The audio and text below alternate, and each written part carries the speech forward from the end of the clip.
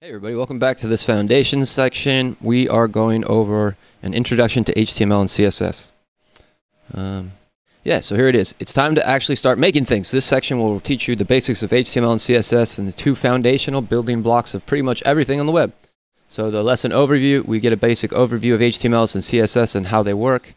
HTML and CSS are two languages that work together to create everything that you see when you look at something on the internet. HTML is the raw data on a web page, is built out of it. All the links, text, links, cards, lists, and buttons are created in HTML.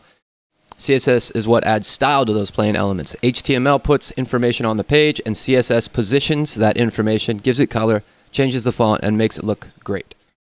Many great resources out there keep referring to HTML and CSS as programming language, but if you want to get technical, labeling them such is not quite accurate because they are only concerned with presenting information. They are not used to program any logic. JavaScript, which you will be learning in this section, is a programming language because it used to make the web pages do things. It is used to make the web pages do things.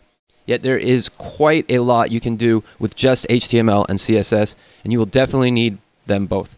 The following lessons focus on giving you the tools you need to be successful once you get to the JavaScript content as you continue through our curriculum.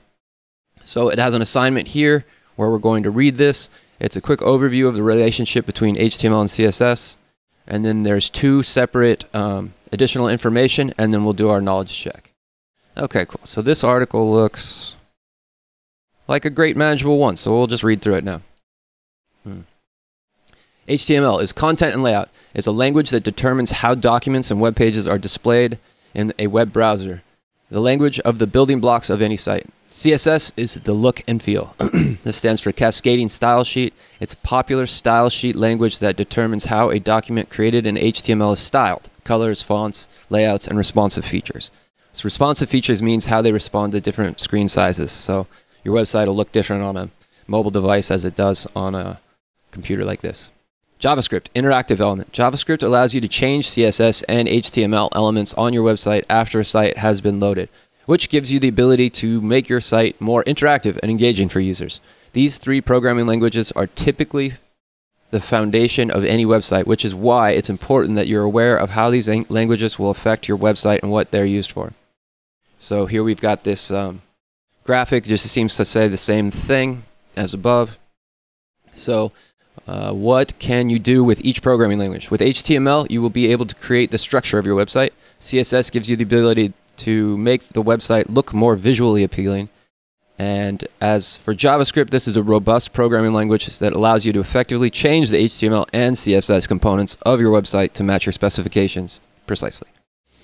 If you own a website but don't know much about coding, knowing the difference between these three programming languages should help you better understand what goes into developing a website. If ever a problem occurs with a component on your site, having a clear idea of what these programming languages are may be enough to help you properly diagnose what is causing the problem and how to fix it. So the following article provides in-depth comparison of HTML, CSS, and JavaScript programming languages. Web development coding languages. Websites can be developed with the use of a wide range of differing coding and programming languages, much of which are more complex than others. Some of the most common web development languages include HTML, CSS, JavaScript, PHP, Python, Ruby, and SQL. While Ruby and PHP are exceedingly popular among entrepreneurs, startups, and web developers, the primary language of HTML, CSS, and JavaScript should be enough for you to understand the basics of web design and development. Each of these development languages has a different purpose. For instance, Ruby is a scalable and fast programming language that can help you build extensive website or program in just a short period of time. When paired with Ruby on Rails framework, this language gives developers practically everything they need to build a website. With a language like SQL, developers can maintain and optimize large databases in a much more streamlined manner. Different types of projects incorporate different languages of code. Many professional web developers have their own preferences that they will use even if other programming languages have proven to be more popular. Various platforms are built on different languages. For instance, WordPress is built mainly with powerful PHP code, even though HTML and CSS are used as well. And WordPress is moving over towards JavaScript, so that's just a side note. Okay, the main language you use all depends on the specific project and the business goals that you have. By identifying what those goals are, you should be a better idea of which languages are ideal when you are developing a website or application. So it says, what is HTML? HTML is a programming language that stands for Hypertext Markup Language. This is a relatively simplistic yet powerful programming language that allows web developers and website owners to create the structure of their websites. If you want a sentence in a blog post to receive a bold font, HTML could be used to achieve this. When using this system, any text files can be tagged for effects, graphics, fonts, or colors. If you've never used any kind of programming language in the past, HTML would be a great place to start. Keep in mind that HTML markups are enhanced by CSS and JavaScript, which is why it's recommended that you learn this programming language first. What can you do with HTML? The main reason why it's important to know HTML is because it allows you as a website owner to create the basic structure of your website, from which you can use any other coding language to enhance the design. With a basic understanding of HTML, you can significantly increase the control and flexibility that you have of your website. You'll be able to make your own changes by having knowledge of this code. Some platforms will automatically implement many of the complex functions of a website design, which leaves you with the ability to tend to the minor changes that can be made with HTML. What is CSS? CSS is a cascading style sheet. It was a language that's focused almost entirely on improving the presentation of HTML. While CSS is a static programming language, it can be used to make your website appear visually pleasing or modern.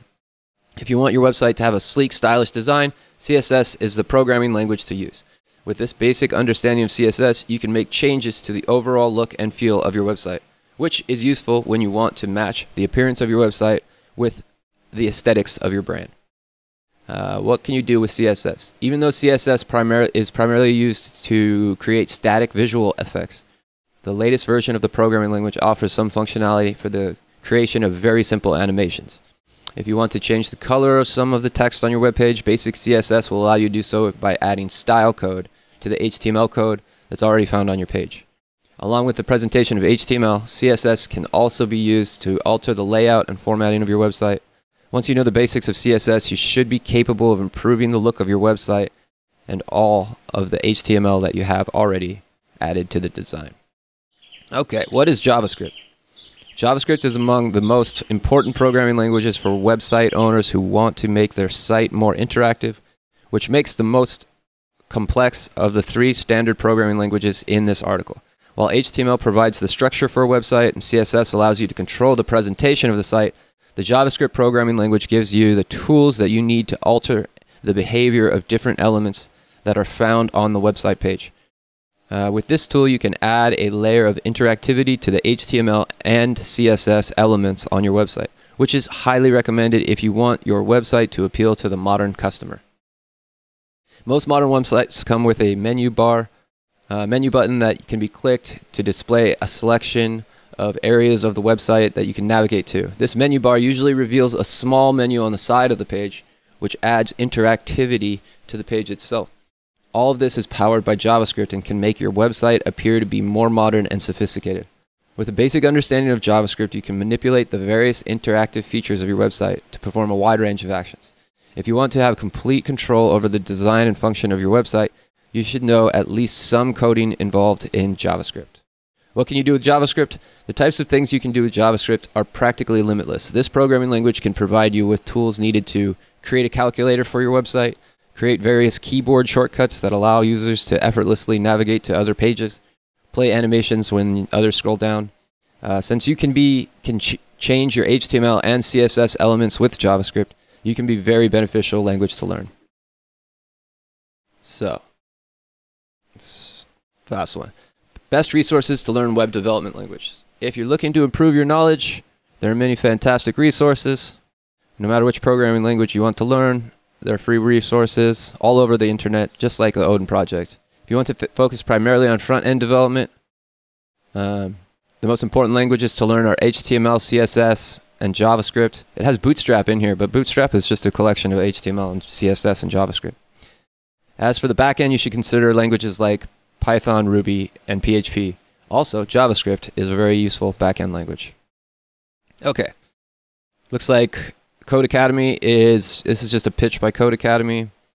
And the conclusion: while it's possible to develop and maintain a website for your business without having any knowledge of coding via a strong content management system like WordPress or something like that, Wix, something like that, having a basic knowledge of the more common programming languages will allow you to edit your current website or start building a new one without assistance.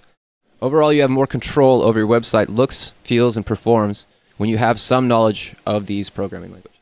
All right. Now, additional resources. I did go through these. This goes into a little bit greater detail.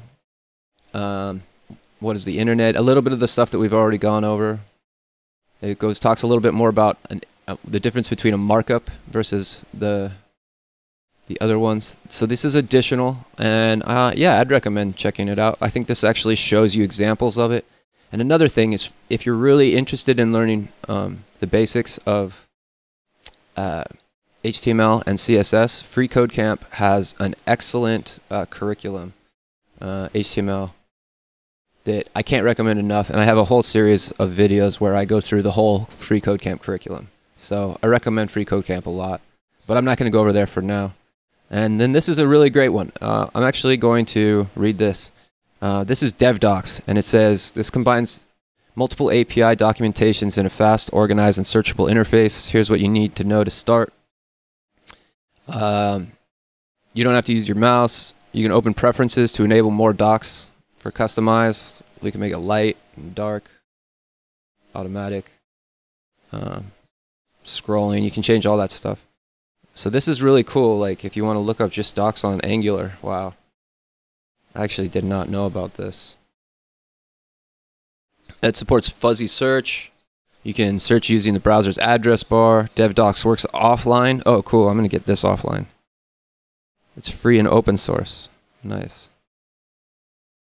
So I'm going to install all of these. Interesting. Each page is checked as a key value pair index database. The app also service workers, local storage. Yes, even offline, you can open a new tab and go to devdocs.io, and everything will work as if you were online. Awesome. Okay, cool. And now I'm going to add this to my favorite. I don't even know how to do that with Braves. Bookmark.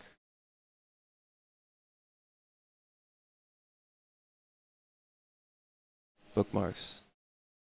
Bookmark this tab. Command D. And choose another folder. We'll make this, make it a new folder. DevTools. Cool. Cool. Now once that's installed, I should have access to it offline. That's neat. That's great to have all this documentation. Bootstrap documentation offline. Awesome. Cool. And let's see, what do HTML and CSS stand for? Now we're going to wrap it up with the knowledge check. HTML is hypertext markup language, and CSS is cascading style sheets. Between HTML and CSS, which would you use for putting paragraphs of text on a web page? HTML. Between HTML and CSS, which would you use for changing the font and color of a background of a color button? You could do it in HTML, but it will work better in CSS over the long run. What's the difference between HTML, CSS, and JavaScript?